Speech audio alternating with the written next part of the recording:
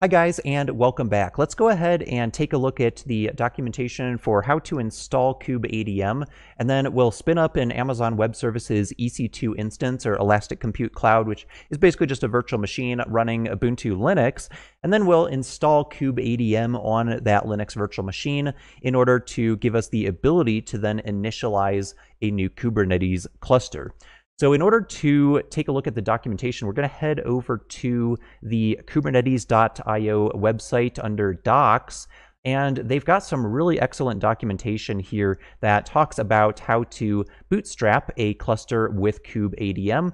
And then that's broken down into a bunch of different subtopics, such as how to install Kubeadm itself, how to troubleshoot any problems that you might come across with Kubeadm, and then of course how to create a cluster once you've got Kubeadm itself installed, how do I initialize a Kubernetes cluster, and things like that. So let's head up, for starters, up to installing Kubeadm here and just kind of explore what we need. So for starters, we're going to need a compatible Linux host. Now, I often prefer to use Ubuntu Linux. However, there are plenty of other supported distributions of Linux out there that you could use as well.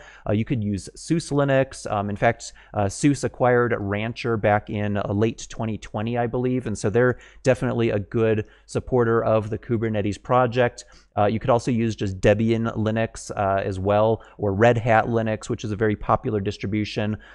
So there's a bunch of different ones out there. I'm going to be using Ubuntu, which is actually based on Debian Linux, so that is definitely compatible. You will want to make sure that you have a couple of gigs of RAM available on each of your virtual machines as well. And this is important for especially the master nodes in your Kubernetes cluster, because you're going to want to make sure that the master nodes have enough space to run all of the different components, like the Kubernetes controller manager, the Kubernetes scheduler, as well as the API server that kubectl communicates with in order to administer your Kubernetes cluster. And if you don't have enough RAM to run all of those different components, then you may run into things like system crashes. You might run into just odd behavior from your Kubernetes cluster, and you can avoid that by ensuring that your master nodes have plenty of RAM. Now, as far as the worker nodes go, any worker nodes that you join to your cluster, you're going to want to make sure have enough RAM as well, because those worker nodes are the nodes in your cluster that are actually going to be running your different pods and containers inside of those pod specs. And so if you don't have enough RAM to run your different application components, like maybe you're running database servers like MySQL inside of containers, maybe you're running web servers, maybe you're running some middleware servers in there. If you don't have enough RAM to run your containers, then you're not going to be able to reliably run your application, as well as scale that application up when you actually need it. You also want to make sure you have enough CPU capacity as well, just so that your application components aren't fighting for CPU utilization. If you're running very CPU-heavy processes, maybe you're building a website like YouTube, for example, where they're doing very heavy video processing, which is very CPU-intensive work. If you are building a service like that, then your focus on having enough CPU and memory capacity, for that matter, is going to be essential. Also, you're going to want to make sure that you have network connectivity between the machines in the cluster. So this is really important, especially if you are dealing with things like multi-cloud scenarios, where maybe you've got some virtual machines running in Microsoft Azure, maybe you've got some virtual machines running in Amazon Web Services and other cloud vendors. In order to ensure that your cluster is functioning properly, you're going to want to make sure that you have routing between your different networks in different cloud vendors, or if you're doing something even just as simple as multi-region setups in something like Amazon VPC, where you've got two different VPCs that exist in different regions, then you want to make sure that you have routing set up between those VPCs so that your worker nodes can communicate with the master nodes, and so that the master nodes themselves can communicate with each other on TCP 643. And of course, your load balancers and ingress controllers and all of your pods are going to need to make sure that they have network connectivity as well. Also, this is kind of something I would take for granted, I should say, but oftentimes you might not be thinking about it, and you do want to make sure that you have a unique host name and MAC address for all of the nodes in your cluster, just to ensure that all of those nodes are uniquely identified within the cluster itself. Also, disabling swap is very important in order for the kubelet to work properly. And the kubelet is basically the component of software that you use as part of a Kubernetes cluster in order to register all of the nodes in your cluster with the Kubernetes master nodes. So that ensures that your worker nodes are going to be able to communicate with the API server and receive any instructions from the scheduler through the API server that they need to process, like starting up pods or deleting pods or creating services, that kind of thing. All right, so let's go ahead and start by spinning up a virtual machine, and then we're going to go ahead and basically just verify that we meet all of the dependencies in order to install Kubeadm and get our cluster up and running. So I'm going to head over to the AWS Management Console here. And what we're going to do for starters is just provision a new virtual private cloud. And this is basically the network environment that's going to host our cluster and allow all of our nodes to communicate with each other. Of course, we're going to start simple. We're just going to have a single node for starters. But if you did have additional nodes, you of course want to deploy them into the same VPC. Or if you're doing a more complex network setup, then you'd want to make sure that you have that routing all set up ahead of time. Now on the Amazon VPC dashboard here, you can just go to the Launch VPC wizard, and you can provision a VPC with both public and private subnets. And so we're going to go ahead and do that for now. And then you want to make sure that you just choose a private CIDR block for your cluster. I'll do something kind of random like 10.77/16. And then I'll call this K8S just so I can find this VPC later on. And then for our public subnets CIDR block, we're going to do something like 10.77.10/24. And then we'll do for our private subnet, we'll do 10.77.100 or maybe 110.0/24. So those are just a couple of different CIDR blocks for public and private. And we're also going to need to make sure that we allocate an elastic IP for our NAT gateway. So I'm going to head back to services and go over to VPC, and we'll head down to elastic IPs.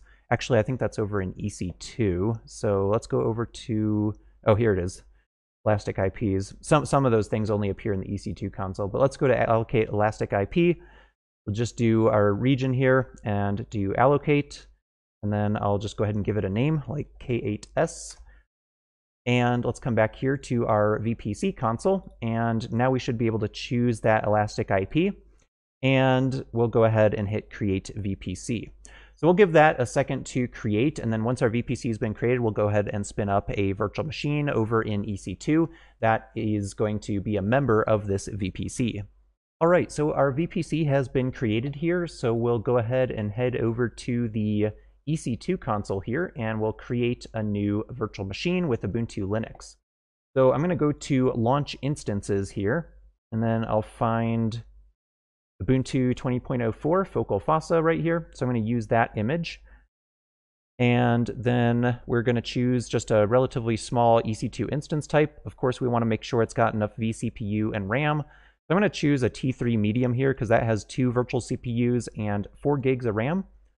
And then on our instance details here, I'm going to go ahead and choose my VPC. So let's choose our K8S VPC, choose our public subnet because we want to remotely log into that virtual machine with SSH, and then we'll enable auto-assign public IP so that we can remotely access that virtual machine.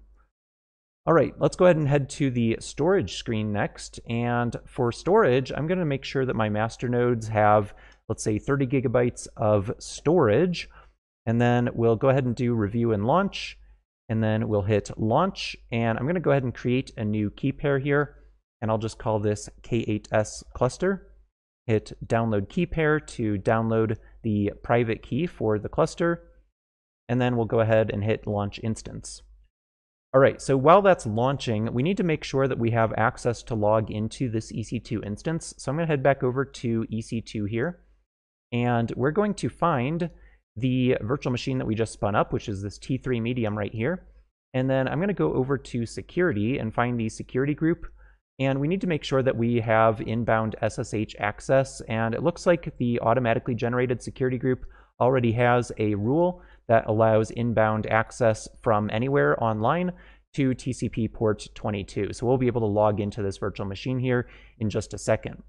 So let me call this K8s master, just to give it a friendly name in our console here. And now to log into it, I'll head over to the Details tab and find the public IPv4 address, and just click on this button to copy it to my clipboard. And then I'm going to go ahead and fire up a new terminal. And we're going to go ahead and just run SSH, and then we'll do Ubuntu at IP address. And then I also need to specify my private key, or my what's known as the identity file. So I'll do -I, and then go into my download folder, and then look for the K8s cluster key, and we'll go ahead and run that. And we'll confirm our host key, hit yes, and now we have our virtual machine here. So this is the virtual machine that we just spun up. So I'm going to go ahead and do a standard sudo apt update and sudo apt upgrade, just to make sure that all of our base operating system packages are up to date. And then we'll go ahead and disable swap as one of the first steps that we need to do. Awesome. Now that our packages are up to date, let's go ahead and check to make sure that swap is disabled. So I'll do sudo vim etc fs tab.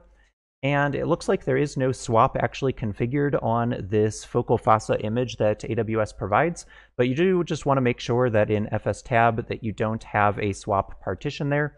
Also, if I exit out of Vim and I do a cat/proc/swap_s, then that will show you any swap partitions that are configured on your system here, and you can see that I have empty output. I'm also going to go ahead and change the host name of my node here. So by default, the Amazon Web Services platform assigns this IP address as its name, but I'm just going to go ahead and do sudo vim etc/hostname, and we'll go ahead and just delete that line with the dd command, and then I'll do insert, I for insert, and then we'll go ahead and call it K8s master01. All right, now that I've renamed our node, let's go ahead and do a sudo reboot, and we'll let our system reboot, and we should have it named something else. So now we've got this node up and running, we can go ahead and proceed with installing Kubeadm. I hope this has been informative for you, and I'd like to thank you for viewing.